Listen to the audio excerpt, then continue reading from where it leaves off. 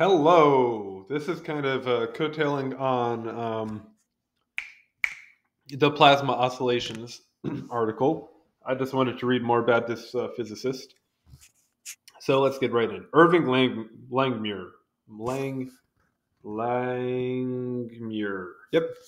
Irving Langmuir.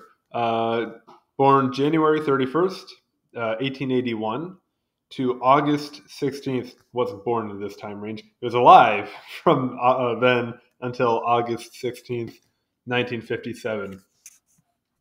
Late 1800s to mid 1900s. Okay, that's a good time for science.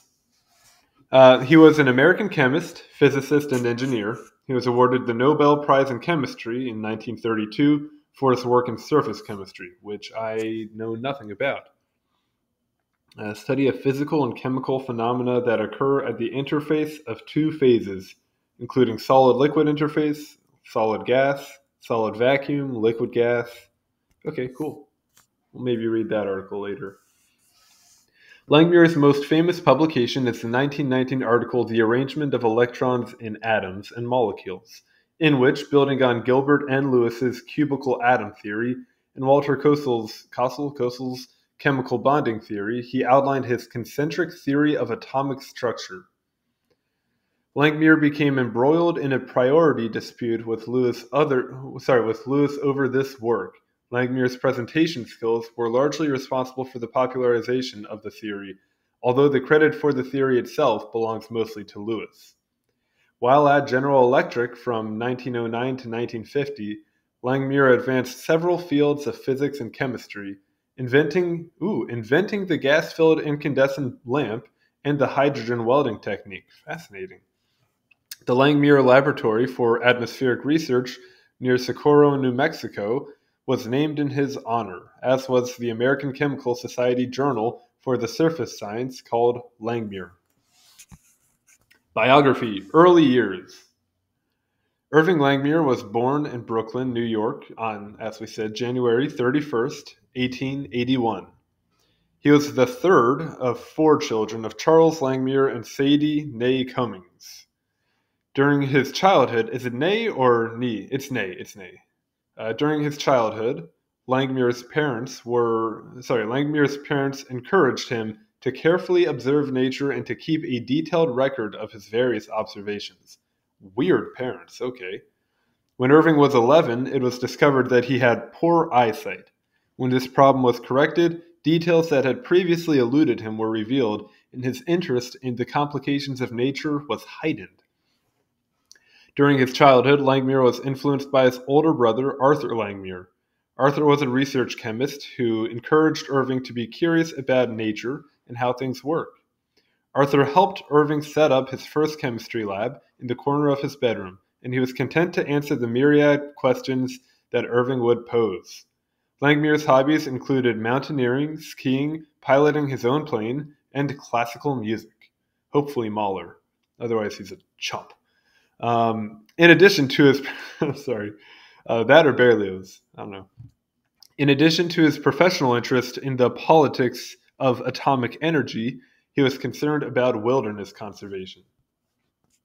Education. Langmuir attended several schools and institutes in America and Paris between 1892 and 95, before graduating high school from Chestnut Hill Academy in 1898, an elite private school located in the affluent Chestnut Hill area in Philadelphia. He graduated with a Bachelor of Science degree in Metallurgical Engineering from the Columbia University School of Mines in 1903. He earned his PhD in 1906 under Frederick Dolezalek. Sorry for mispronouncing your name, Frederick. In Göttingen? I don't know. For research done doing the Nernst glower, an electric lamp invented by Nernst. Do we have a picture? Okay, early form of the incandescent lamp. We'll read about that later. His doctoral thesis was entitled On the Partial Recombination of Dissolved Gases During Cooling. He later did postgrad work in chemistry.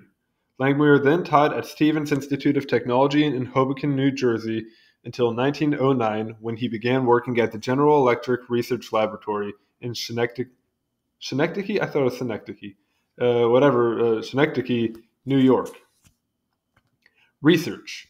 His initial contributions to science came from his study of light bulbs, a continuation of his PhD work.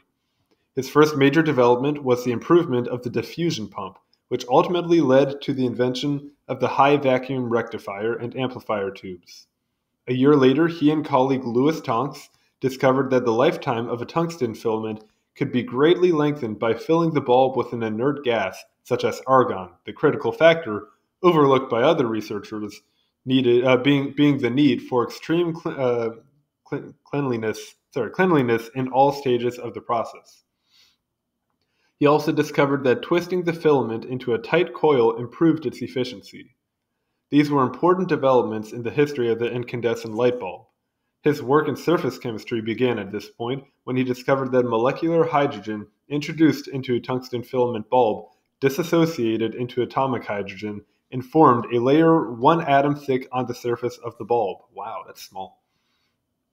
His assistant in vacuum tube research was his cousin, William Cummings White. Maternal cousin, it would seem.